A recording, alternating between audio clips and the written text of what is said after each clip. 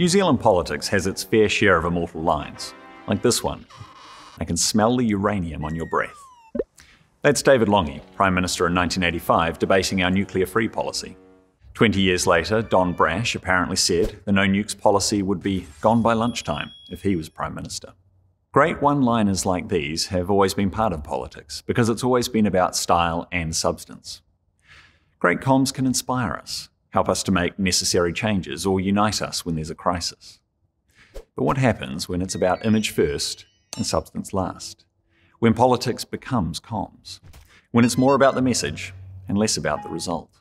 This Labour government's really good at comms, and that's been important in some tough situations, like responding to the mosque terror attacks.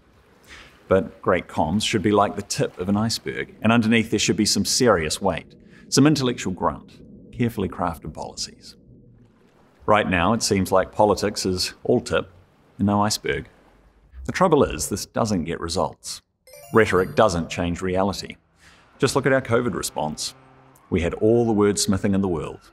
We were a team of 5 million, except for the Kiwis overseas, who were shut out by an MIQ lottery that breached the Bill of Rights Act. We were going to go hard, go early, but experts said our testing strategy was reactive and conservative. We were told endlessly to be kind. Then the PM quite happily created a two-tier society designed to marginalise anyone who wasn't vaccinated. And it's not just COVID policy. This government promised to solve the housing crisis with 100,000 Kiwi-built houses in 10 years. So far, we've got 1,300 houses in 5 years. Just 98,700 to go. Compassionate public leadership after the mosque terror attacks was followed by ill-conceived hate speech proposals. During the pandemic, the government tried to brief COVID commentators to improve its public image.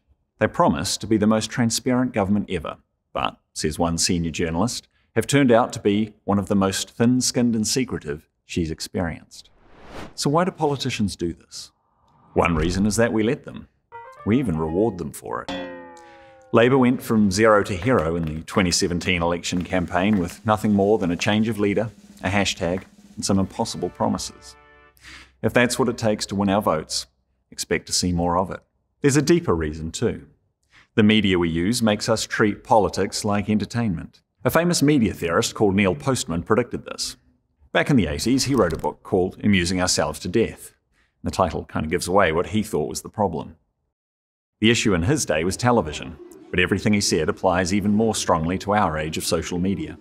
Any new medium, he said, creates new forms of truth-telling by privileging certain kinds of content. These days, communication is tweetable, Instagrammable, and simplistic. And therefore so is truth. But it doesn't have to be. Here's 3 things we can do about this. First, we can expect politicians to show some leadership, give us more than just sound bites and treat us like adults. And when they do, we should reward them for it with our support.